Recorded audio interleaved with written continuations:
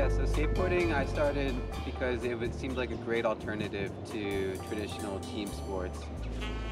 When I was young, I was pretty shy, so it was a great way of still playing sports, but doing something as an individual, just that I could do by myself.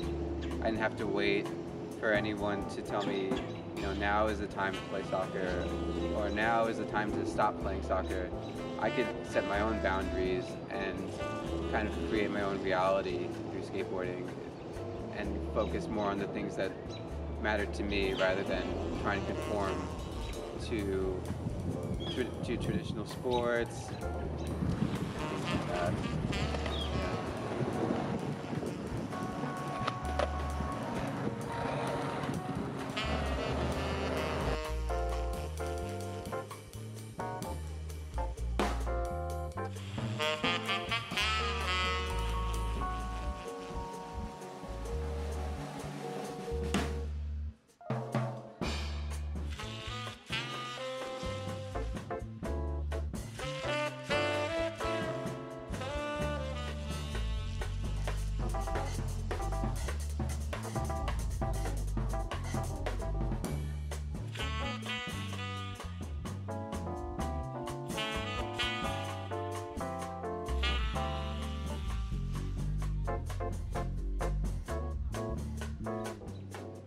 So skateboarding has always played different roles in my life. When I was younger, it was about expressing myself, it was about meeting friends, and it was about challenging myself.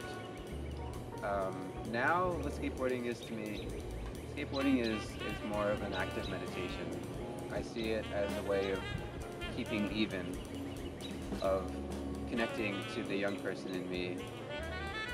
And I'm sure skateboarding is going to keep changing for me, and it's going to open up different opportunities for me to hopefully meet more new people and discover new things. It's always evolving. It's never ending, skateboarding. It's never going to end. Well, I love the color of it, just for starters. It's a very, very nice color. It's like a nice white wine or Prosecco. I like the color so far.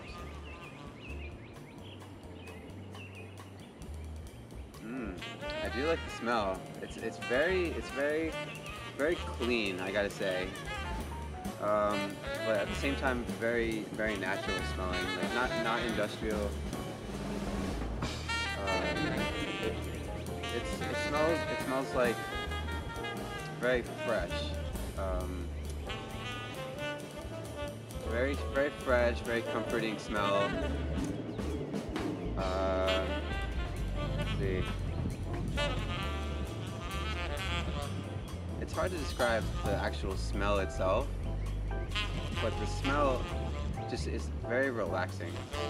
It's something that I just would spray on my bed before I got into bed. I don't know, it's really nice. Really nice, yeah.